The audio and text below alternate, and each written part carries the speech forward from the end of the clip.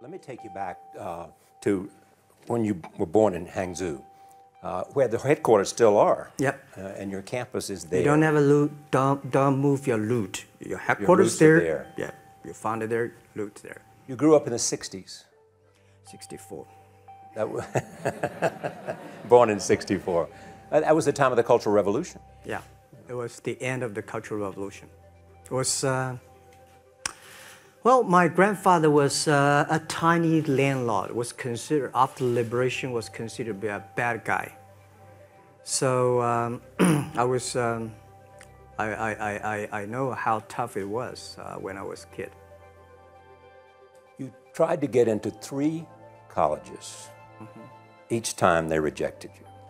No, I tried. There's an examination that young people, if you want to go to university, you have to take the examinations. So I failed 3 times. Right. But a lot of fail. I failed for funny things that I failed a key primary school test for 2 times. And I failed 3 times for the middle schools. And you will never believe in Hangzhou, my city, there's only 1 middle school that lasts only 1 year.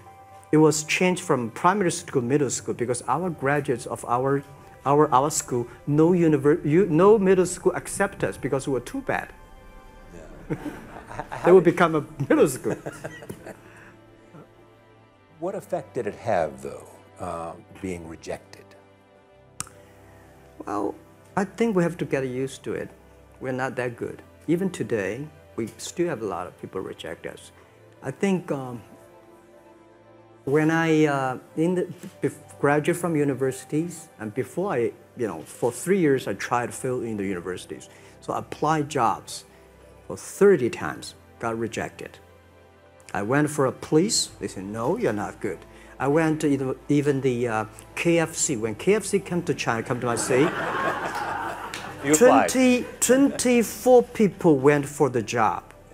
23 people were accepted. I was the only one guy. And we went for police. 5 people, 4 of them accepted. I was the only guy that I received it. So to me, being turned down, rejected. Oh, by the way, I told you that I applied for Harvard for 10 times, rejected. I know I'll be rejected. I just don't want to say that. Yeah, sorry now.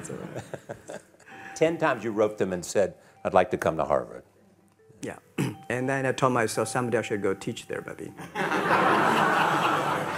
I think that can be arranged.